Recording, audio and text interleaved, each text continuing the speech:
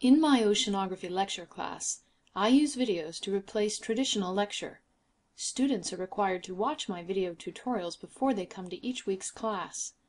Embedded in these tutorials are study quizzes that make them pause the recording periodically, answer questions, and then review the correct answers to see how they did.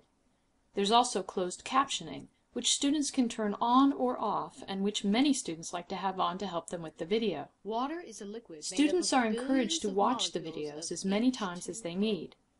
They have a worksheet they have to complete prior to each week's class. The answers on the worksheet come from the video. They require a variety of levels of thinking about the material. In class, they form groups to review and discuss their answers. During this time, there's a lot of noise and animation in the room as students debate and explain and discuss. Also, before each class each week, they're required to take an online quiz based on the video tutorial and worksheet. The online quiz is open notes and open book.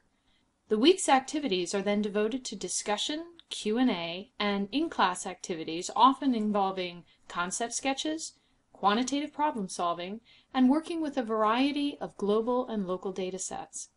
So the goal of my video tutorials is that students enjoy watching them, learn from them, and can use them as a reference for the class.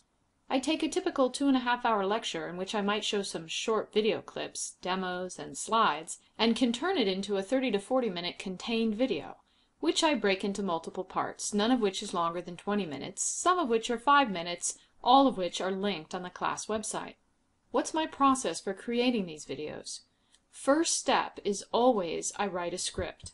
In my scripts, I keep track of my narration and the types of audio and visual support I want to include while the narration is happening. Basically, I imagine myself standing at the front of a lecture room with everything I need in front of me, including a pointer, interacting with a variety of visuals, demos, video, animations, line drawings, etc.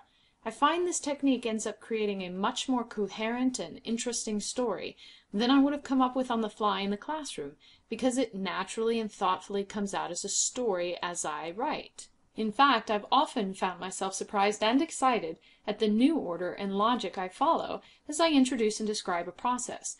To record the audio, I use the free but robust audio editing software called Audacity. I use a Samson Studio condenser microphone that I bought about 10 years ago for $100. While I record, I watch the waveform in Audacity, and that allows me to monitor my volume.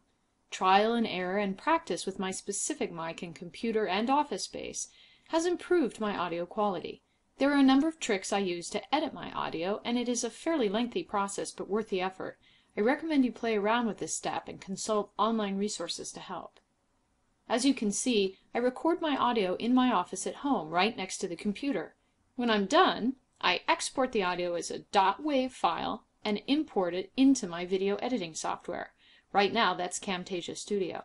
So here's an example of starting a new video by laying down the audio track. That tells me my timeline and governs my trajectory. Next, I begin gathering all my video and pictures and laying them out on the timeline. I'll add arrows, text labels, and animations where they are useful.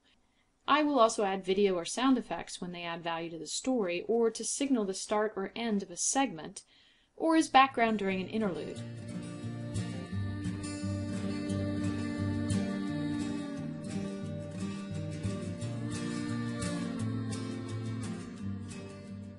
My second to last step before publishing is to add quiz questions for the students to answer while watching the videos.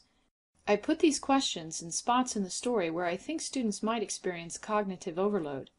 It forces them to stop and think before moving onward. My last step is to add captioning for the hearing impaired. Because I have a script, it's pretty easy. I just copy and paste my script text into the captioning area of Camtasia, and then as the video plays, I hit a button after every 3 lines of caption text to coordinate the script with my voice. When I'm done with the video, I publish it as a MP4 file, and then I upload it to my college server where it's linked to my webpage. And finally, I go back to these videos and edit them again each semester before students see them to fix errors and improve their quality. When I first started making videos, this entire process could take close to 100 hours for 1 week's worth of material, but I've definitely gotten faster. For example, this video you're watching now, 5 minutes long, took me about 6 hours to make.